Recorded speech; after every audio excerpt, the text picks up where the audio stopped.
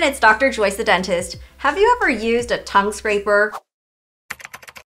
If you haven't, and I mean this in all seriousness, your jaw will be dropping when you see what these little tools can actually clean off of your tongue. You know, we use toothbrushes to clean our teeth and then floss to get between them. But what about our tongues? It's said that as much as 90% of bad breath bacteria are actually hidden on the bumpy little surfaces of our tongue. And yes, you can brush your tongue. A lot of people do this, but it doesn't clean off nearly as much bacteria as a tongue scraper does. Tongue scrapers usually come in one or two varieties, plastic or metal. You can find them at just about any grocery store next to the toothbrushes and floss. And they're fairly affordable on Amazon. I'll link my favorite one down below. Let's dive into tongue scrapers. Both the metal and plastic designs are made to where you place the curved scraper on top of your tongue and scrape it without hurting those tiny bumpy little papillas. Now ideally you want to start as far back on the tongue as you can. If you have a sensitive gag reflex, this may be a bit of a process and take some practice. Once you've placed it on the back of your tongue, apply gentle pressure and slowly drag it forward towards the tip of your tongue. Always move the scraper from back to front, never the other way around. Now look at what comes off.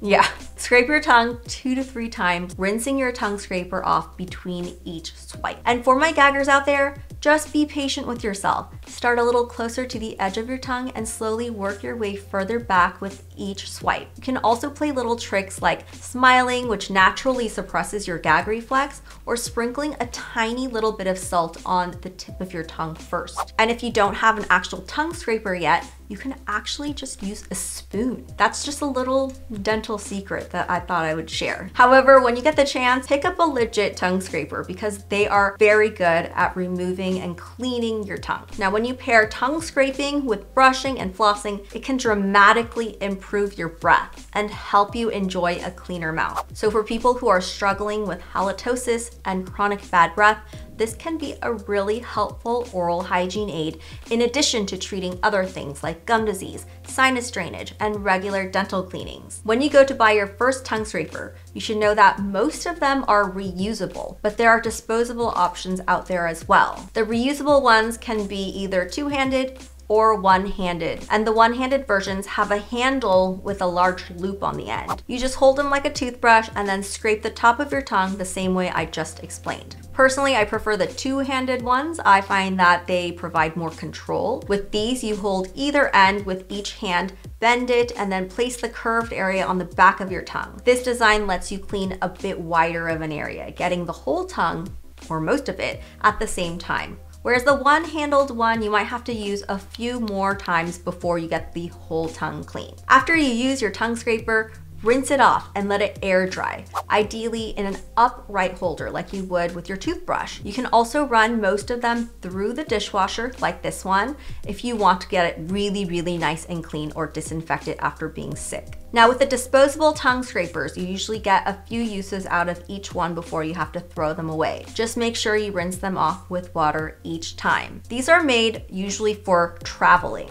Ultimately, is one particular type of tongue scraper necessarily better than another? Not really. It comes down to your personal preference. But I prefer these stainless steel ones because you can throw them in the dishwasher and they last a very, very long time. The plastic ones need to be replaced every 3 months. So when you brush, floss, scrape, and rinse, you pretty much guarantee yourself that you're gonna have the freshest breath possible. Again, that's assuming you don't have any underlying infections like cavities, periodontitis, going on at the same time. But just think about it. Your tongue makes up a large part of your mouth.